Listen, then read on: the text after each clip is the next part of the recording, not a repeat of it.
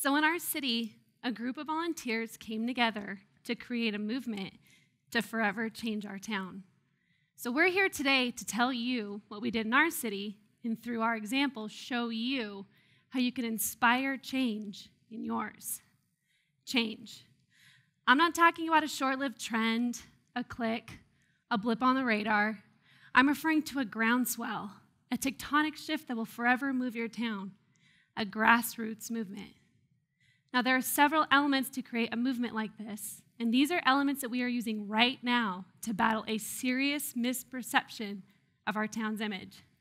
Paul, tell them what's going on in Reno. Reno, Nevada is our home, and it was being labeled with negative connotations by people who have never been there. The city started to make worst place to live, worst place to visit lists. Pop culture started to use Reno synonymously with a seedy place. Here's some examples. On the popular show Glee, for all you Gleeks out there, one character said to another, "Hey, you need to lose the skank act and get it together. You look like a real housewife of Reno." On Saturday Night Live, Seth Meyers joked, "According to a new list, the least happiest city in America is St. Petersburg, Florida." But that's only because Reno, Nevada finally killed itself. And then, of course, there's Reno 911, right? Lieutenant Dangle, Deputy Trudy. The show is an imposture of what it's like in Reno, and it's not even filmed there. A character in the show described Reno as a lot like Mayberry on the TV, except that everyone's on crystal meth and prostitution's legal. That's not true. It's not true. There are a lot of examples like these. It became apparent that mainstream media started using our city as a cultural reference for a place that sucks. So let me ask all of you something. How would you feel if everyone thought your city was a dump? We knew that we needed to change this because, quite frankly, we were sick of it. But somehow, we needed to find a way to change this with no money and no authority. Because after all, we're just a group of everyday normal citizens. Paul and I are both students at the University of Nevada, full-time professionals in the city. Our whole group was like this. We were just volunteers, but we had pride and passion for our community. We believe that the brand has to come from the community so it can speak to the community, a true and genuine grassroots movement.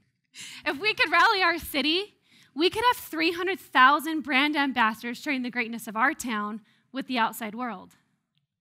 So this is what we did and what you can do in your city. Few of us just started meeting after work in coffee shops. We're a group of volunteers, and we knew to truly get something accomplished, there was no room for personal agendas or egos. We weren't trying to create a new brand for our town, but rather do something to take the attention from the negative and shine the light on the positive. That starts with a singular message. Now, in 5 years, our region used 10 different taglines. 10. We were really scattered, and we seem to have forgotten that for 100 years, Reno is known as the biggest little city in the world. And our research told us that this slogan holds a global brand equity. Everybody knows it. But more importantly, it's treasured by our community. So we sought to reestablish its meaning to give us an accurate identity and then surround it with authentic content and stories about what it's really like in our town. We built a campaign around the oxymoron of the phrase, biggest little, because the greatness of our town is big things in a little city. There's big opportunity with little pressure. We have big events that draw big crowds, but there's little hassle to deal with. We're a town of big talent, but a little ego. We have a Tier 1 big-time university and little colleges. Our city is surrounded with big mountains with a little Truckee River running through it. Reno is the biggest little city, and this is an authentic brand of what it's really like in our town. To get the movement started, our group produced 5 stories about a local developer, a chef, an athlete, a teacher, and a student. We created videos, billboards, ads, life-size cutouts. We printed T-shirts and stickers. We put this stuff everywhere we could. Local media even donated ad space to the cause. Everything we did encouraged people to share why they love their home at a website we put up at biggestlittlecity.org. We also encourage people to use the hashtag #BiggestLittleCity when sharing posts, pictures, and videos online. And we made presentations to groups, Rotary clubs, really anybody that would listen. Anybody. And the movement grew. We started seeing thousands of biggest little moments and stories online. Facebook, Twitter, Pinterest, and Instagram became flooded with pictures of Reno events, public art, the sunrise over the Sierra Mountains. You see, the biggest little city movement made people feel proud of their city. And together, as a community, we began changing perception and bearing all the negative content out there. There was this 9-year-old boy, Joey. He fishes in the Truckee River downtown. He joined the movement by sharing his story with us in 4 words: big fish, little worms. The beauty and incredible lifestyle of our town has been kept a secret. Did you know each morning 300,000 people wake up in Reno? That's not an accident. We love our home. But we're not here just to tell you how cool our town is. We're here to show you that a community-driven grassroots movement, when fueled by entrepreneurial spirit and pride, can affect change in your city. Like Kristin said, there are 5 key elements in a movement like this. Kristin? Now, this is a formula that can apply to any city, big or little. So there's entrepreneurs, supporters, schools, inclusiveness, and engagement. First is entrepreneurs. Now, first and foremost, a movement amongst a community must be started and led by entrepreneurial leaders. This is the key and the number 1 ingredient in the formula. A sustainable change will not take place if it is led by government, agencies, or service providers. That's not the basis of grassroots. Small business people are the roots and pillars of your community, as their businesses have a tight long-term codependency on your town. And also, entrepreneurs, they're not going anywhere. If your city fails, their business fails. And also, no one knows how to fight through adversity and failure quite like an entrepreneur, because in a grassroots effort, as we have learned, there will be failures and there will be naysayers. Secondly, supporters. In order to have effective leadership, there must be solid followership. All of those organized groups that can't quite lead a grassroots movement, this is where they come in, and they play a critical role in terms of support. The biggest little city movement has seen support from all over the community. We've seen support from the city of Reno, agencies, big and little businesses, including a $100,000 donation from the Peppermill Resort and Casino. But most importantly, the people. The everyday normal citizens of our community have played a crucial role in terms of support.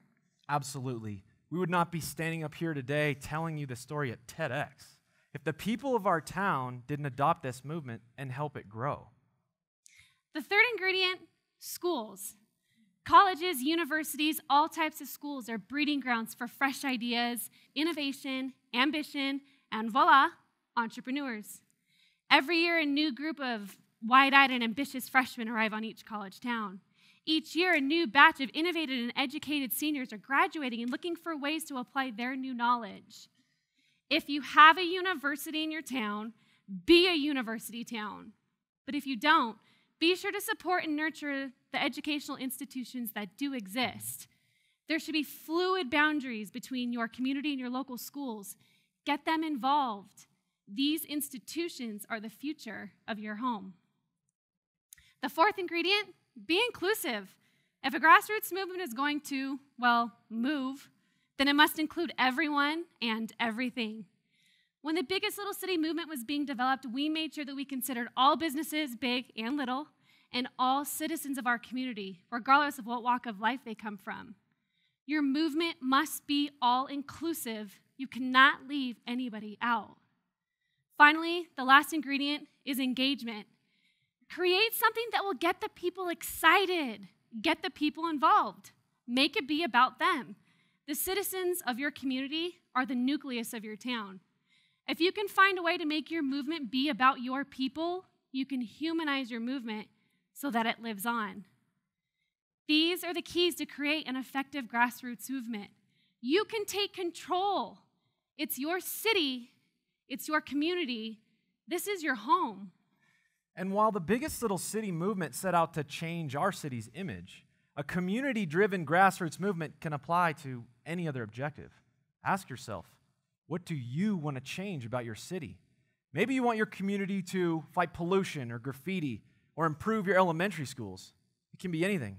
Get a group of people together and utilize these 5 ingredients: entrepreneurs, supporters, schools, inclusiveness, and engagement. We found this to be the formula to spur the change. The greatest asset you have as a community is your pride for the place you call home. Now, grassroots effort doesn't happen overnight. We still have a long ways to go. Our community has not heard the last of us. In fact, we have a group meeting next week if anyone wants to host us. We're always looking for a place. But I will tell you, do not wait for permission to help your city. We are a group of volunteers with no money and no authority, and we're changing the perception of our town. So I challenge you to go out there, help your town, and find your biggest little city movement. Thank you. Thank you.